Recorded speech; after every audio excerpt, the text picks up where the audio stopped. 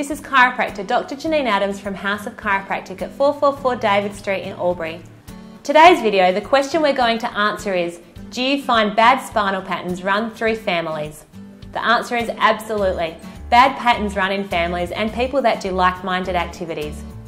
We really encourage an entire family to have their spine checked because findings like a loss of neck curve, pelvic rotation, back tilt, or even scoliosis will carry through a family. Approximately half of our patients are babies, children and teenagers. We love helping kids get healthier. If you choose to see a chiropractor who sees kids, you know they're going to be gentle, considerate, kind and friendly. They're also going to be patient and organised, and their office is generally going to be a happy place to go to. No practitioner who sees kids wants to be running late, so it's usually a pretty good litmus that if their practitioner sees children, they're going to be running on time. We have awesome kids who are patients, but I want to make sure that the entire experience is an enjoyable one. Not just for the kids, but for the parents and me too. So running on time is a must in our practice.